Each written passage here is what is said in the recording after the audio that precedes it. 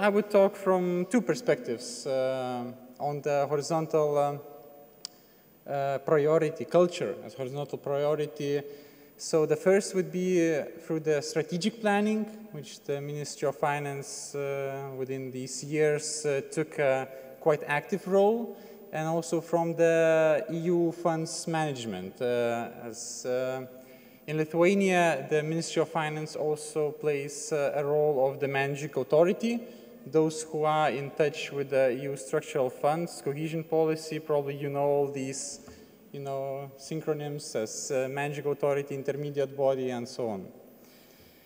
Okay, but it was very interesting the last moment my colleague Ragnar just told that in Estonia he's always mixed with the fine arts with finance. So these two words in English language maybe have some similarity, and not by coincidence. Okay, so I briefly already presented the structure of my presentation. So I'll give a little overview of the programming and strategic context in Lithuania. Then I hope I will a little bit answer from the Lithuanian perspective on your question, going horizontal, is it vague perspective and it is only words, nice words for politicians to postpone the real implementation and real integration of culture. So I will hope to answer these questions, and also some aspects from Lithuanian perspective on how we plan to integrate culture in the next programming period. Well, but first of all, when the time came for, let's say, preparation of new strategic documents and new programming period for Lithuania, we tried to look. To the context. When what we found actually, it's all new things.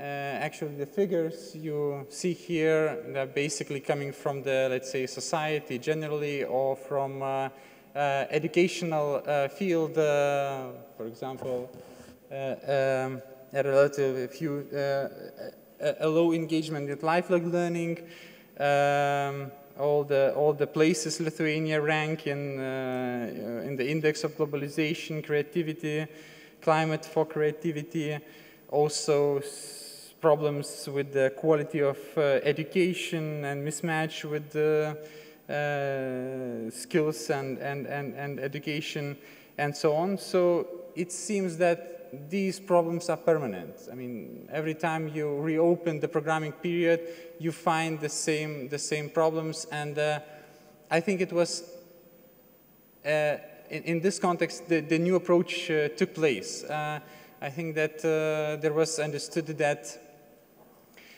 with the old model of strategic planning, I think, and from the sectorial basically planning, we cannot solve these problems. We cannot tackle these problems as they are permanently going through from one programming period to another programming period. And actually also looking to another aspects of the political identity and society in general, well, the figures are really seem quite sad, as you know, a percentage of people feeling unnecessary in the society. Lots of people would like to emigrate and so on.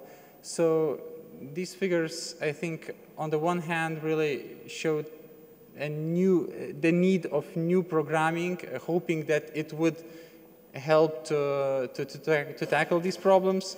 On the other hand, I think these problems opened possibility for culture, really for culture somehow to get as a not as a sector, but as a, how to say, integrating sector, and try to tackle these problems. So in this context, the new aspects of programming were introduced, And the main shift probably was in the long-term Lithuanian strategic planning was to move from the kind of very, I would say, hard sectorial-based strategic planning on the sectorial developments towards more normative, more value-based priorities. And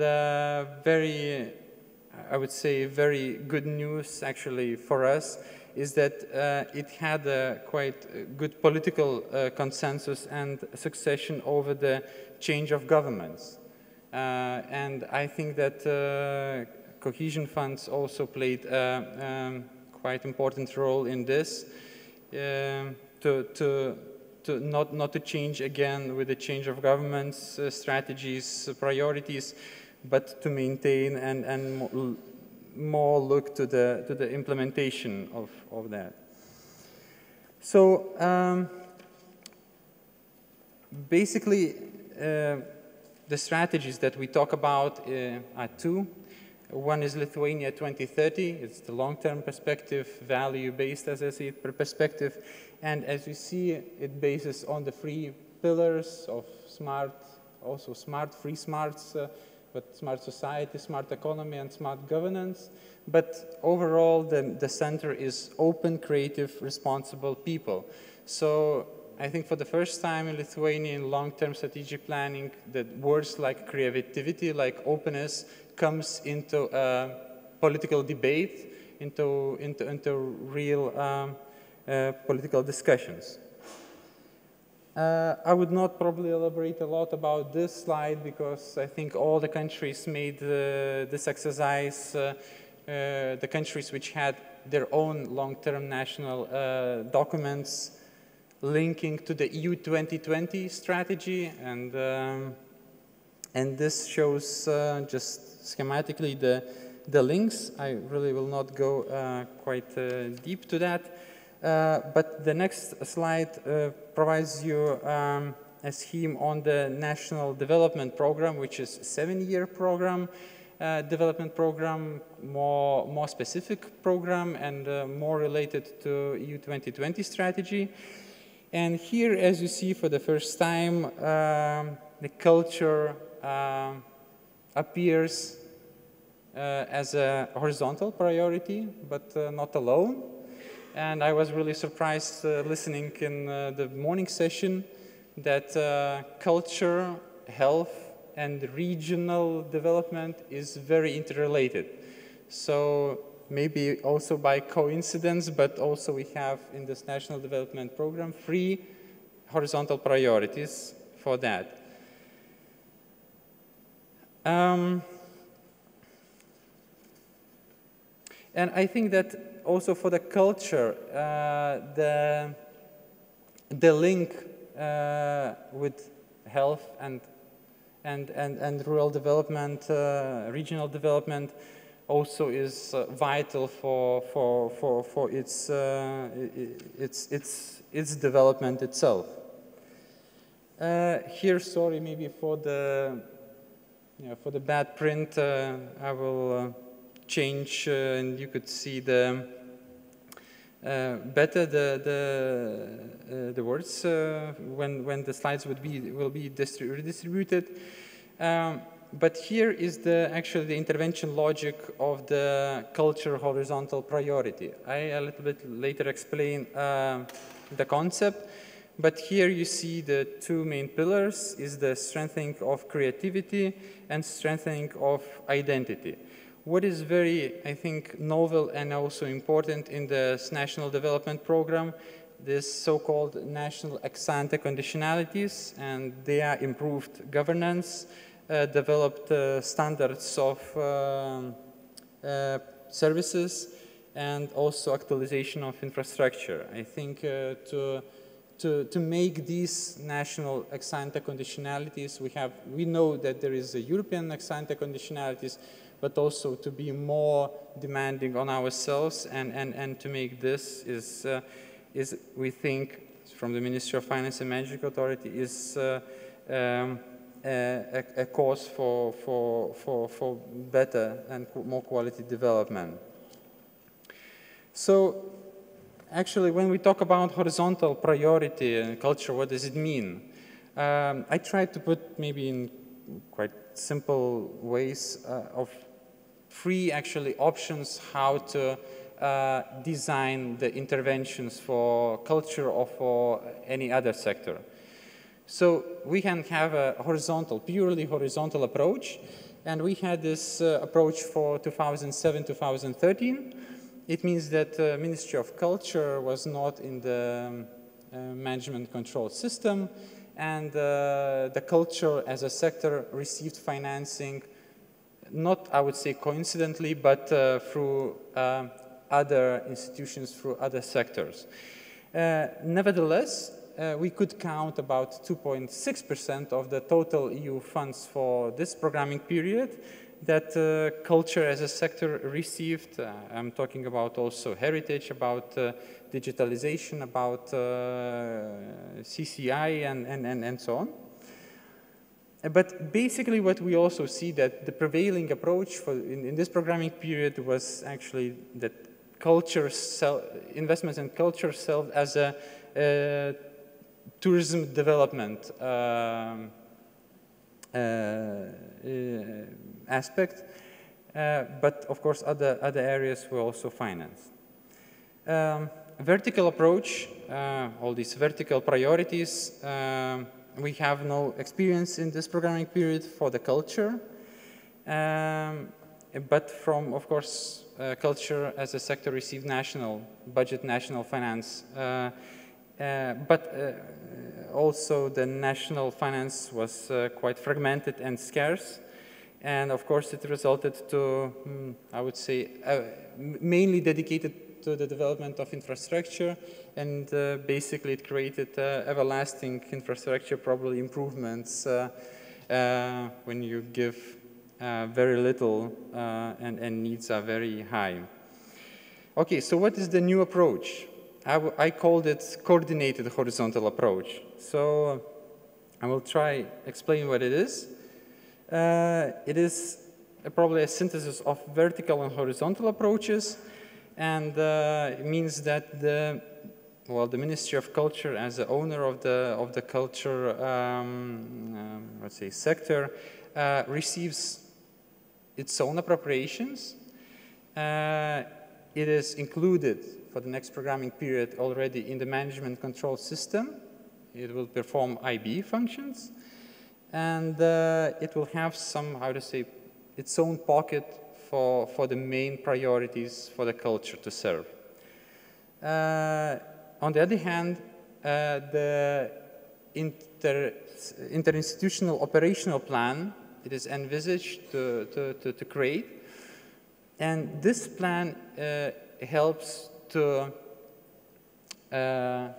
bring additional finances to the sector through other institutional appropriations. Maybe it sounds very, very complex and very difficult, but it is, I think, a good plan showing a possibility for how the sector horizontally can be financed. And of course, I think that the change in the perception of the culture really changes. It is not seen as only a servant for the tourism development, but basically, I think the role of culture really rediscovered for better impact of social economic cohesions. Key elements of this so-called coordinated horizontal approach. This plan, as I called, it has a floor, a minimum floor, percentage floor for that. So in Lithuania, we decided on 4%. Then I already said that appropriations dedicated, not earmarked for the culture in this plan from other institutions, and the coordinator of this plan has a veto right. And I think that also a good thing is that this plan helps to diversify risk and bring more finances to finance the culture sector. So in concluding my presentation, actually what are the challenges and opportunities? I think I tried to put in one slide because I think that the challenges all the time can't be transformed to opportunities, but it happens too. So the first really, we still need, with all of what I said, I think we still need more evidence on the culture impact on social and economic development.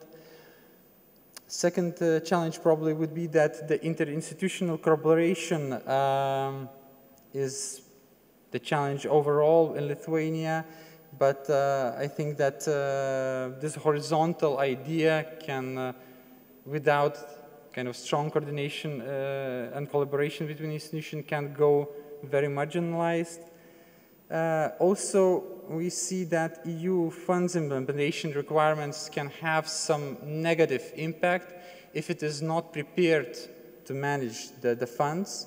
So N+2 rule, also poor project pipeline, not mature projects really can lead to more simplistic decisions on financing, rather to spend money, not really to finance integrated and added value projects. And of course, I think also for the infrastructure investments, really overlap of creating infrastructures in the regions also is of high risk, also educational, multifunctional centers and also cultural centers. It could be bring to overcapacity. But still, I think it is worth pursuing to bring culture as one of other legal ministries and sectors into the cohesion policy. And well, I think nevertheless the EU kind of context is quite not very convenient, and it requires to be creative, as we heard from the representative from the DG Regio, to find the cultural place. And there are several, I think, interesting options. One is to bring culture with ITI, with integrated territorial investments. It means for the city's development, and also in the more general area for lifelong learning. And maybe just two more aspects on the opportunities. In Lithuania, what I can see from a very short, probably, experience of bringing culture to the EU fund system is that it helps to conceptualize and create in the culture sector at least 7-year holistic program and really identify cross-cutting themes, really try to collaborate with the Ministry of Education, with Ministry of Interior, and so on. So I think that itself, this exercise of being prepared for EU funds creates a good context, to be more prepared, to more conceptualize. Really, it also makes a demand on the indicators, not also output indicators, but result indicators, which I think at the end of the day really brings more quality strategic planning to every sector. And this influence we see not only probably in culture, but also in other cultures, other sectors. So saying that, I'm concluding my presentation. I hope I was in time, and if you have any questions, I'm glad to answer. Thank you.